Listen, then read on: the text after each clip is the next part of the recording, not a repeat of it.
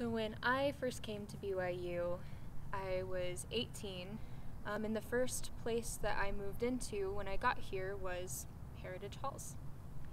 I wouldn't consider myself much of a big people person, and so when I was looking at the difference between Helaman Halls and Heritage Halls, I was like, Heritage sounds kind of like a better option for me. So I didn't cry at all, because it was like this weird mix of like anxiousness and excitement, and so I think in that moment more of the excitement was showing because it wasn't really real for me yet.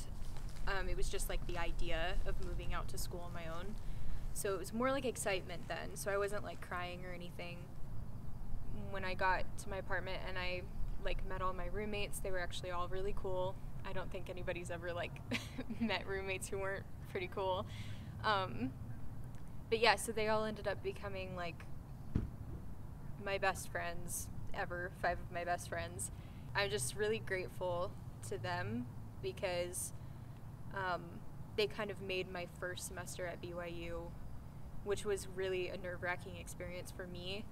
They made it really, really nice and really, really enjoyable and memorable. I'll always remember that semester because of how crazy it was, but yeah. I think I got closer to those roommates than like any other roommates I've had while staying in Heritage, so.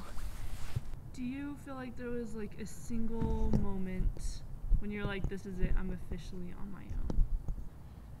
I don't think there was really like one moment that I felt like that.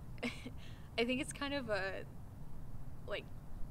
snowball effect almost, so it just kind of like your life just kind of like dissolves into something else, so it's never like one moment where you have like that realization. It was almost like falling, like, yeah, but when you like hit the ground, it's not like a bad experience or a positive one, it's just different.